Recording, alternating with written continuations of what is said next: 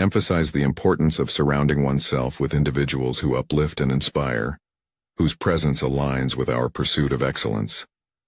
In today's discourse, we shall embark on a comprehensive journey through the realm of human interactions, examining the various archetypes that can either fortify or undermine our Stoic endeavors.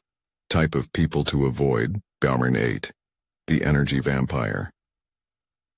Imagine embarking on a journey towards self-improvement, armed with the noble ideals of Stoicism guiding your path. Yet, as you progress, you encounter individuals who seem to drain the very vitality from your being, the energy vampires. These are the individuals whose presence leaves you feeling depleted, as if your inner reservoir of strength and positivity has been sapped dry. Energy vampires come in various guises: the chronic complainer who infects every interaction with negativity, the perpetual pessimist who sees the worst in every situation, or the narcissistic individual who monopolizes conversations with tales of their own grandeur. Regardless of their form, their impact on our mental and emotional well-being cannot be understated. Stoicism teaches us to guard our inner citadel diligently, to preserve our mental fortitude in the face of adversity. Yet, when confronted with energy vampires, our defenses are often breached, leaving us vulnerable to their draining influence. How, then, can we shield ourselves from their grasp? One strategy is to establish firm boundaries, delineating the extent to which we engage with such individuals. Limiting the duration and frequency of interactions can help mitigate their draining effect, preserving our energy reserves for endeavors aligned with our Stoic pursuits. Additionally, cultivating awareness of our own emotional state enables us to recognize when our vitality is being compromised, empowering us to disengage when necessary. Type of people to avoid, Number 9. The fair weather friend. In our journey through life, we encounter individuals who profess friendship and camaraderie during times of prosperity, but are conspicuously absent when adversity strikes, the fair weather friends. These individuals revel in the joys of companionship when times are good, but are nowhere to be found when the winds of misfortune blow. The fair weather friend embodies the antithesis of Stoic virtue, for true friendship is forged in the crucible of adversity, tested and tempered by the trials of life. Yet when faced with challenges, these individuals are nowhere to be found, abandoning us in our hour of need.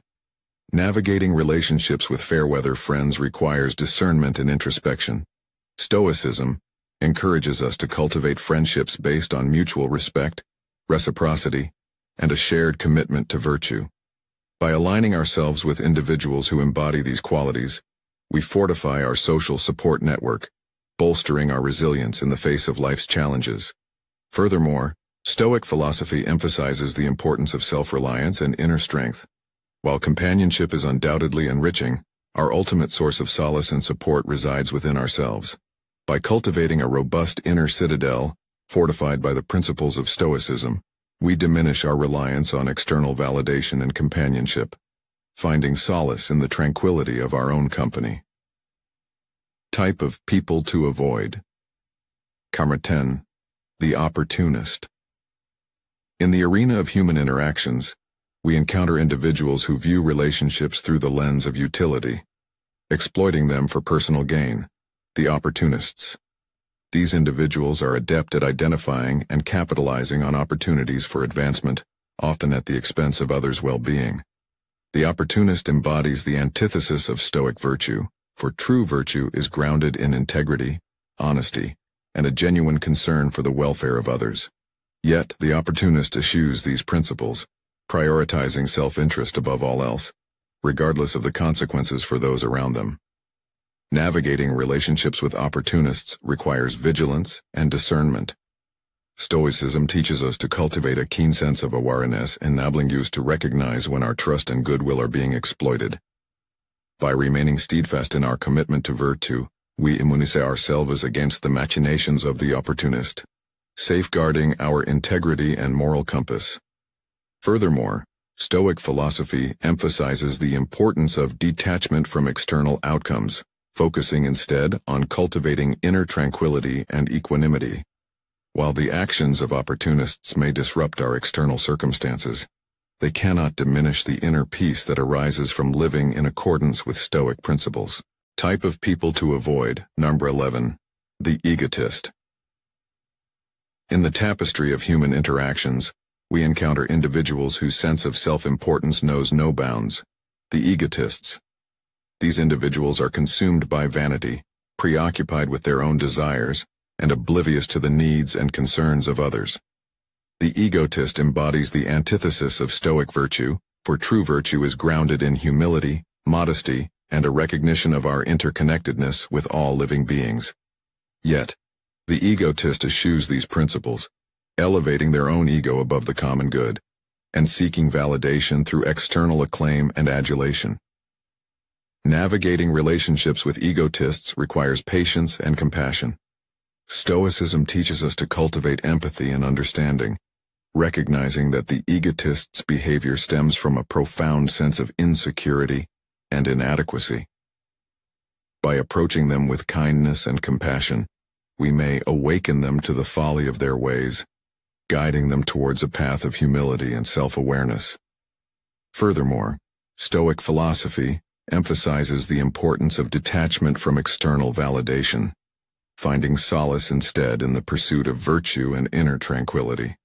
While the egotist may crave admiration and acclaim, the Stoic finds fulfillment in the quiet satisfaction of living a life aligned with their principles. Type of people to avoid. 12. The gossip. In the landscape of human interactions, we encounter individuals who delight in spreading rumors and innuendo, the gossips. These individuals thrive on the misfortune of others, deriving pleasure from the dissemination of salacious tidbits and juicy gossip. The gossip embodies the antithesis of Stoic virtue, for true virtue is grounded in integrity, honesty, and a respect for the privacy and dignity of others. Yet, the gossip eschews these principles, reveling in the chaos and discord sown by their malicious whispers and backstabbing.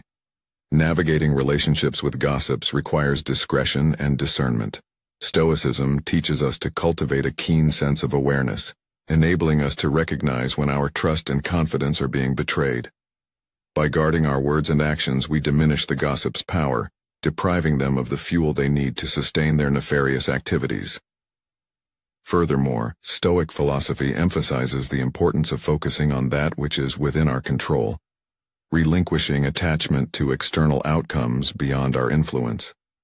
While the gossip may seek to sow discord and division, the Stoic remain steadfast in their commitment to virtue, finding solace in the knowledge that their integrity remains unblemished. In conclusion, as we navigate the labyrinthine complexities of human interactions, let us remain vigilant in our pursuit of Stoic virtue. By identifying and avoiding individuals whose actions undermine our progress, we fortify our inner citadel, safeguarding our tranquility and equanimity